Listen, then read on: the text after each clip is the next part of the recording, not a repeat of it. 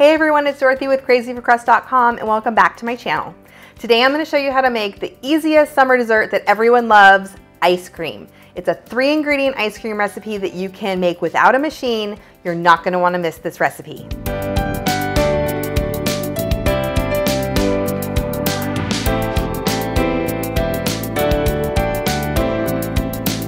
I love making homemade ice cream, but there's always one of two problems. Either you don't have an ice cream maker, or you're like me and you forget to freeze the insert that goes in your ice cream maker to make the ice cream. So today I'm going to show you how to make an ice cream that does not need to have a machine. That's right, 3 ingredients, you stir it up, you freeze it, and magically you get ice cream.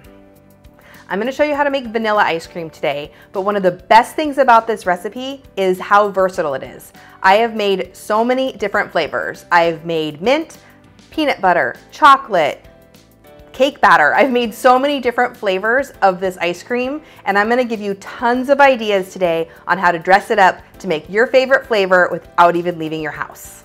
For more delicious desserts and easy recipes, be sure to subscribe to my channel. Now let's get in the kitchen. Now, you only need 3 ingredients to make this recipe.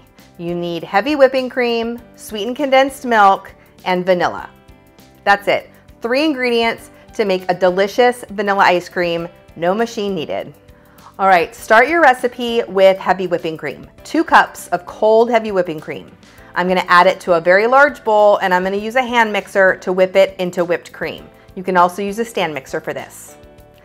Now it's going to take a while to get it from cream into whipped cream, but that's okay, just keep mixing. Quick tip, if you start with cold beaters and a cold bowl, it will whip up faster. Once you have your heavy whipping cream, then you're going to add sweetened condensed milk. Now sweetened condensed milk is something that you can buy in the baking aisle at the grocery store. Make sure you get sweetened condensed, not evaporated. It comes in a 14-ounce can. And we're going to use one full 14-ounce can for this. So go ahead and pour that over your whipped cream. And I'm going to add 1 teaspoon of vanilla extract.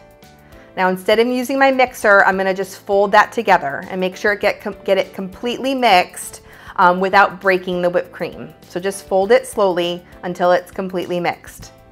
And that's it. That's how you make your ice cream base. It's that simple. Once you have your base, you're going to freeze it. So what I do is I put it into a loaf pan, I cover it with plastic wrap, and then I freeze it until it's set, at least 4 hours. But the best thing about making this recipe is how easy it is to dress it up to your liking. Like I said before, I've made so many different versions of this, so let's talk about some flavor ideas.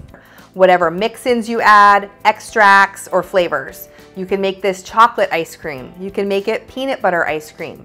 You can add tons of different extract flavors, not just vanilla. You can do coconut or lemon or rum or chocolate or any extract that you like.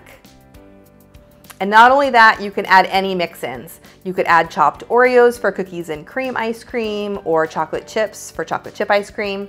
Add peppermint extract with a little bit of green food coloring to make mint, or you could add in some chopped nuts or Heath bits, anything that you like. I've even added cream cheese to make cheesecake ice cream. The options are endless with this recipe. After about at least 4 hours, or you can do overnight or even a day or so ahead of time, this is what your ice cream looks like. I have mine in a loaf pan because it's just easier to put it in a loaf pan and scoop it out that way, but you could put it into a Tupperware or anything you like. This is the plain vanilla ice cream. It's nice and set and frozen, and when it starts to melt a little bit, it gets nice and creamy and delicious. I can't wait to taste it. Let's try it out.